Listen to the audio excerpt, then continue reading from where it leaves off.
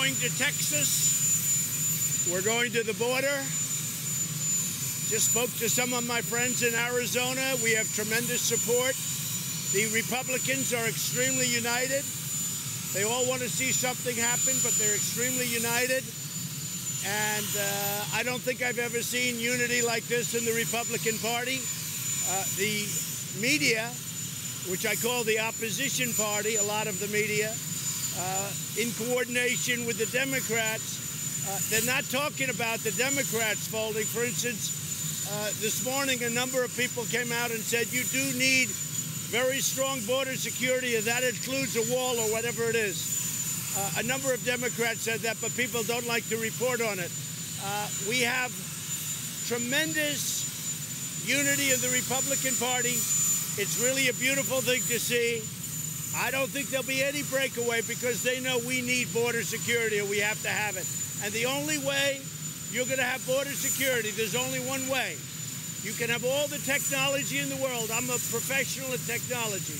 But if you don't have a steel barrier or a wall of some kind, strong, powerful, you're going to have human trafficking, you're going to have drugs pouring across the border, you're going to have MS-13 and the gangs coming in, and we've done record apprehensions. We're doing a great job, but we need help. If we have the wall, we could have far fewer people working in terms of border security and doing an even better job. So if we had the wall, we could have a tremendous saving. I really believe the steel barrier or wall would pay for itself every 3 or 4 months and maybe even better than that in terms of overall. So that's it. Just a couple of things, because I know the fake news likes to say it. When during the campaign, I would say Mexico's going to pay for it. Obviously, I never said this, and I never meant they're going to write out a check. I said they're going to pay for it. They are. They are paying for it with the incredible deal we made called the United States, Mexico, and Canada USMCA deal. It's a trade deal. It has to be approved by Congress. It probably will be, other than maybe they even hold that up because they want to have, they want to do as much harm as they can, only because of the 2020 presidential election. So Mexico is paying for the wall indirectly. And when I said Mexico will pay for the wall in front of thousands and thousands of people, obviously they're not going to write a check, but they are paying for the wall indirectly many, many times over by the really great trade deal we just made. Congress has to approve the deal.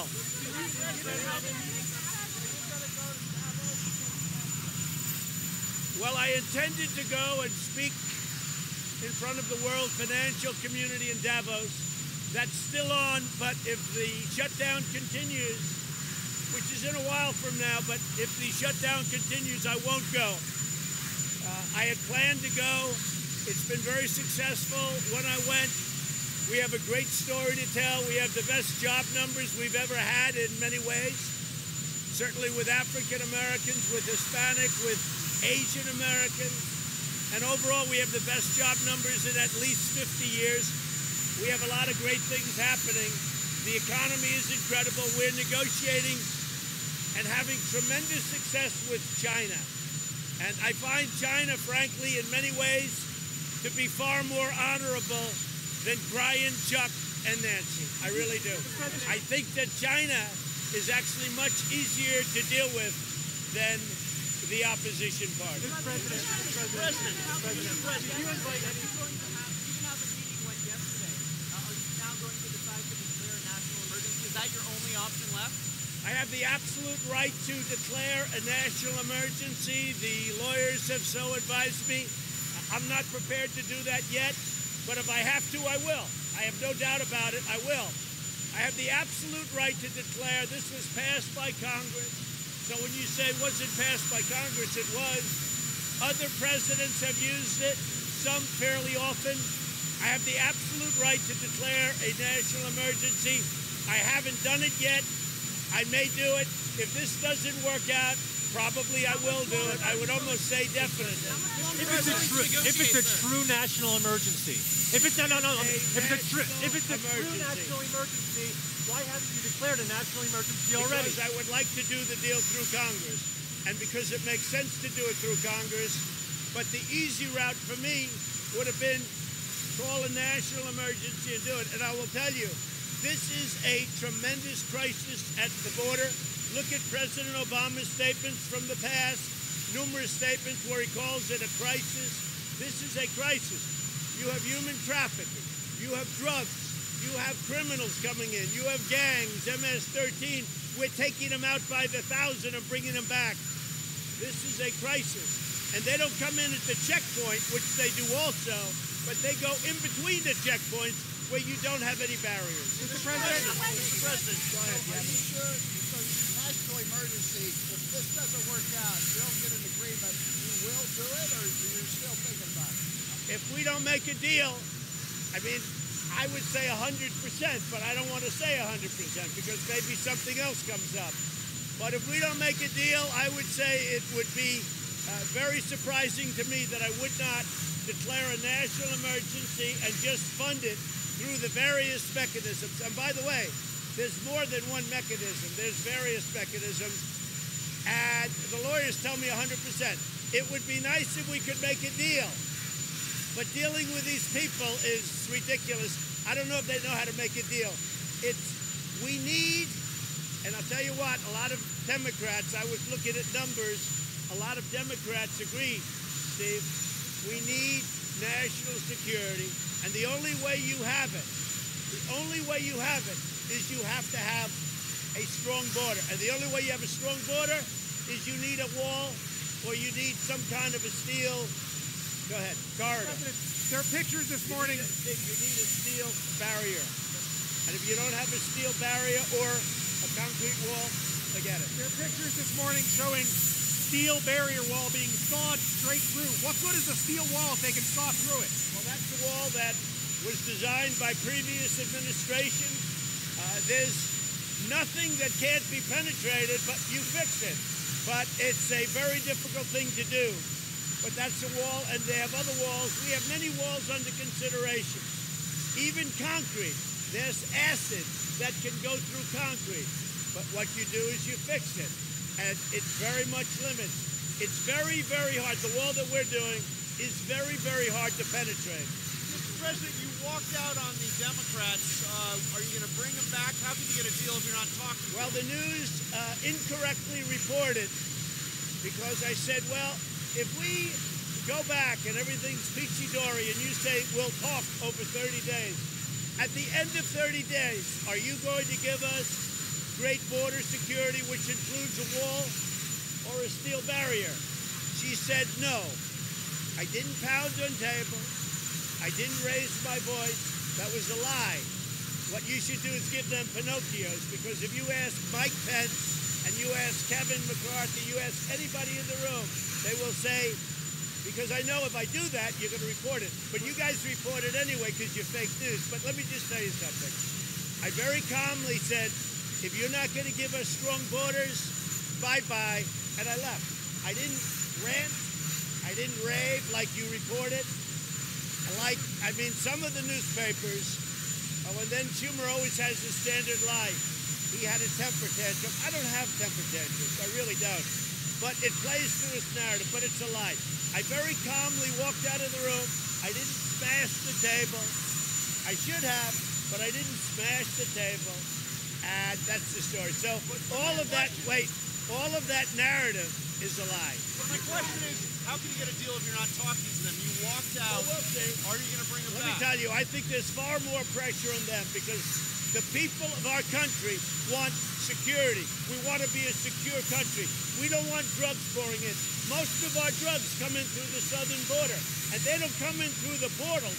They come in between the portals where you have no barrier. President. Say it.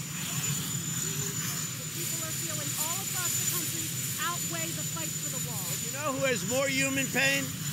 The parents of people who had children killed by an illegal immigrant that should have never been in the country. You know who has more human pain? The husband that lost the wife or the wife that lost the husband. to an illegal immigrant that came in 5 or 6 times that shouldn't be here. That's the human pain. And the people that will be paid, but maybe a little bit later, those people, many of them are on my side. They want to see border security. And by the way, NBC may be the most dishonest reporters of all time.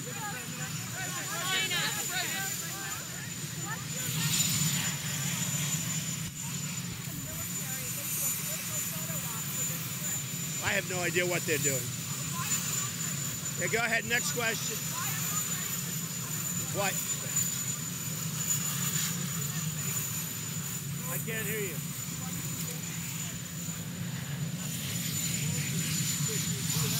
Declaration of national emergency and use the department. We have plenty of funds. If there's a national emergency, there's a lot of funds.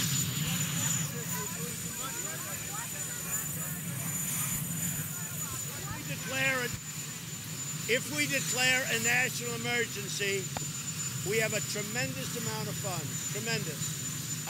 If we want to do that, if we want to go that route. Again, there is no reason why we can't come to a deal. But you have another side that doesn't care about border security. The Democrats, which I've been saying all along, they don't give a damn about crime. They don't care about crime. They don't care about gang members coming in and stabbing people and cutting people up. They don't care about crime. And if they're not going to care about crime, then I agree. They shouldn't do anything at the border. But I care about crime, and I care about drugs. We're spending a fortune on trying to stop drugs, and they pour in through the border. But I see it more now than ever before. The Democrats don't care about the border, and they don't care about crime. Did you invite any Democrats on this, Mr. President? This emergency on the border, this crisis, when did it begin? Oh, it began a long time. Ask President Obama. Obama used to call it a crisis at the border, too. I think he said it in 2014. Look, you can all play cute. And I'd say 80% of you are possibly in coordination with the opposition party. I mean, the whole thing is ridiculous. All you have to do is look at the borders, rent a helicopter, except you don't want to know the truth, and watch. And by the way, here's the story. There is another major caravan forming right now in Honduras. And so far, we're trying to break it up. But so far, it's bigger than anything we've seen. And a drone isn't going to stop it. And a sensor isn't going to stop it. But you know what's going to stop it in its tracks? A nice, powerful wall. Mr. President, you invite any Democrats on this, Mr. President? Over this shutdown. The buck stops with everybody. They could solve this problem in literally 15 minutes. We could be back. We could have border security. They could stop this problem in 15 minutes if they wanted to. I really believe now that they don't want to. I really believe that. I really believe that they don't care about crime. I really believe this. The Democrats don't care about crime. They've been taken over by a group of young people who, frankly, in some cases, I've been watching, I actually think they're crazy. But they've been taken over by a group that's so far left, I really don't think they care about crime. And, you know, sadly, they're viewing this as the beginning of the 2020 presidential race, and that's okay with me. But they have been taken over by a group of people that don't care about gangs, they don't care about human trafficking and drugs, they don't care about anything. I'll tell you what, they have gone crazy. Is